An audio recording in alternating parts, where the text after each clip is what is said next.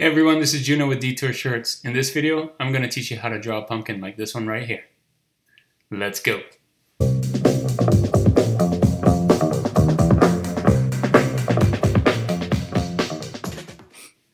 Hey everyone, welcome to this video on how to draw a pumpkin. I've been noticing that one of my videos, this one right here, how to draw a donut, has been blowing up, and I'm guessing more of you want to see how to draw videos. I haven't been posting a lot of those, so I'm going to start doing more of those. And this one's how to draw a pumpkin, which you can use for Halloween or Thanksgiving or fall design. So I think that would be really helpful. But before we start, for those of you new to the channel, my name is Juna. I'm a graphic designer, t-shirt designer. I design and sell t-shirts online. If that's something you like to do, make sure to like and subscribe. Subscribe to this channel to get more of these videos to help you in your journey of designing and selling t-shirts online. Before I begin, I wanted to make sure to do this. A lot of you saw my video a couple videos ago about a giveaway for RedBubble, and I wanted to announce the winner. So here we go. The RedBubble shop giveaway winner is Aloha Tea. So you can contact me in the About section of my channel.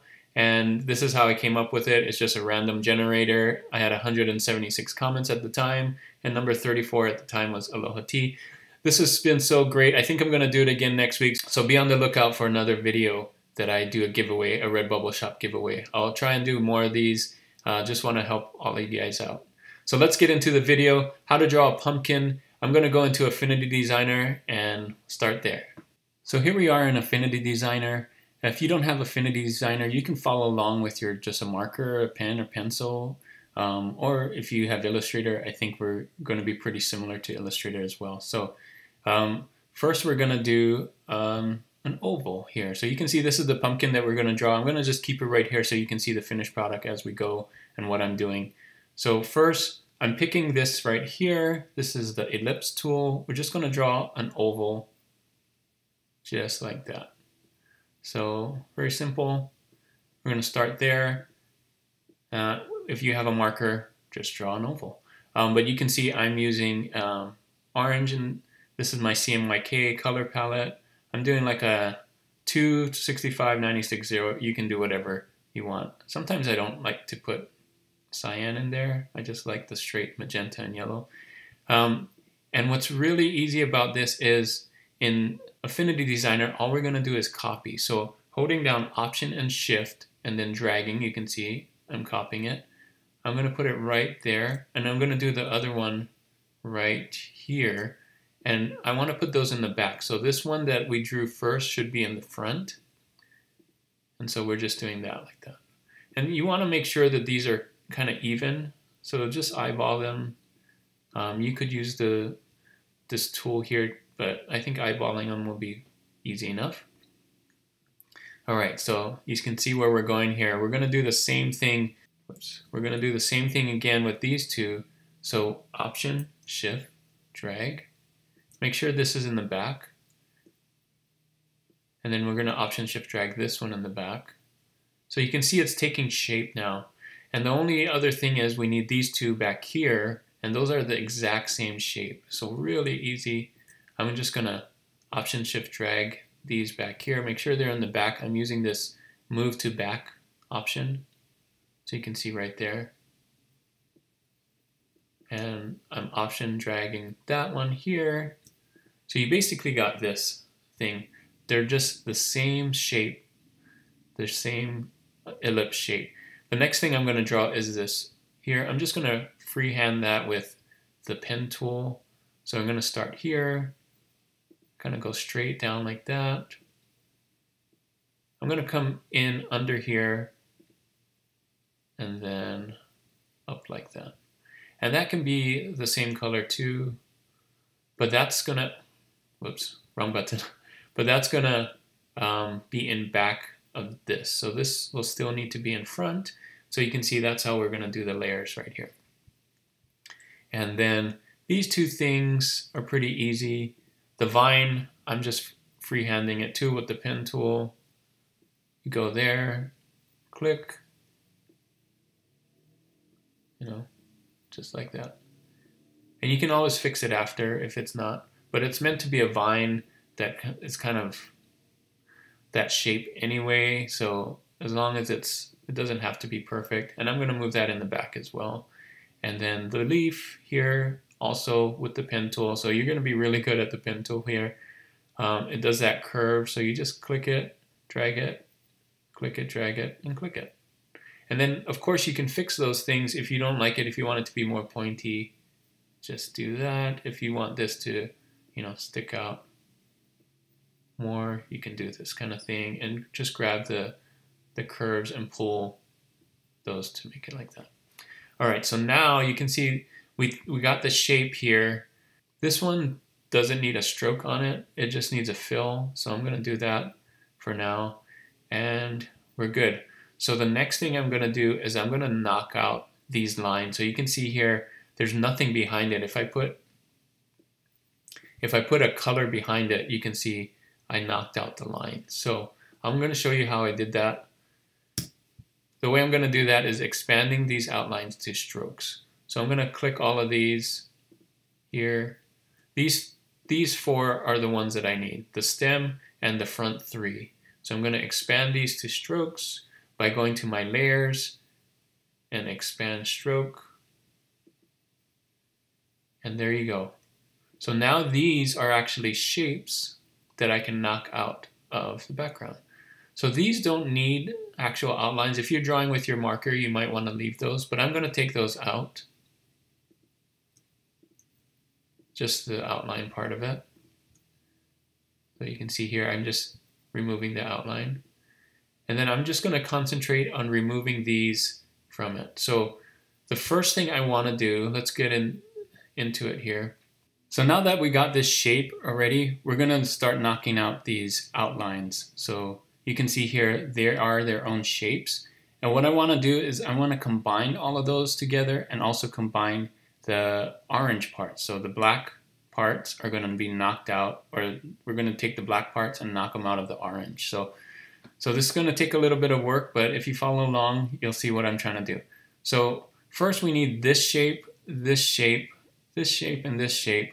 But we only want the parts that we see, so we have to knock those out. So this orange shape right here, I'm going to copy it 3 times. And I'll show you why. So we want to knock this orange out of here. So you see what I do? So that's just that shape. And then we want to do this one and knock it out of this black shape here. And then again, let's bring this forward and knock it out of this one. And so you can see now these shapes are all the shapes that I need. And I'm going to combine those by using this add here. Boom. Okay, so what's left is the orange part. So I'm going to lock this one for now. And so you can do that by clicking this lock right here. We'll come back to it. We can even name it if we want. And we can call it black outline. So when we come back, we can see what it looks like. All right, so we don't get confused. And then all these orange ones, I can just, do that. We don't want this vine here. And all of those can be combined now. Whoops, I took the leaf. And we did that for an add. So you can see that's part. And now we have, let's go back to our layers palette and look for the black outline. There it is. I'm going to unlock it and take the orange part here. I'm going to copy this twice and I'll show you why. Copy V, so I have 2 of these. The first one I'm going to use to knock this out. But before I knock it out, I want to convert this to outlines as well, which I forgot. I'm going to go to Layer, Expand Stroke. So now that it's a bigger shape, sometimes that happens. I'm just going to move it like that. All right. So we're going to do this. Click here. That's in front. Knock it out. Whoops. Sometimes that happens too. Let's just get rid of this. I didn't want that. I forgot we were doing an outline. There we go. So you're going to see that what I'm going to do here. And then I'm going to take that and knock it out of this one. Boom. You see that? All right. So I'm just going to color this fine here, a green color, and you can make green with cyan and yellow, and this leaf as well, cyan and yellow. Use whatever color you want. And I just did the face here. This face I've made multiple times. Just kind of copy and paste it, but you can see it's basically circles, 2 circles, ellipses, and this was done with the pen tool. If you want to just, you know, whoops, let's do it again. And give it a stroke, right, and a color. So that's basically how I drew the face. And that is it. That's how you draw the pumpkin. So a lot of different steps. Hopefully using a lot of the skills in Affinity Designer. We use the knockout tool. I showed you how to lock down a layer so that you can save it for later and name a layer. And then using the pen tool for these things here. So really simple in Affinity Designer. We just use basic shapes to do this and the pen tool. So for those of you that want to use it on a t-shirt, of course make your own face. But you can use this. I'll show you kind of an idea. So you can do this. Cutest pumpkin in the patch t-shirt. This is just a font here. I'm using Santa Elia script, and this is one of my favorites called Valken. You can use whatever font you want, but try and use it together. Remember, t-shirt designs are more tall than wide. You can see it like that. So good luck with this. Hope this video was helpful for you and that you can now draw a pumpkin and use it in different designs. Find out what's trending or do your own thing and put your own spin on this pumpkin design.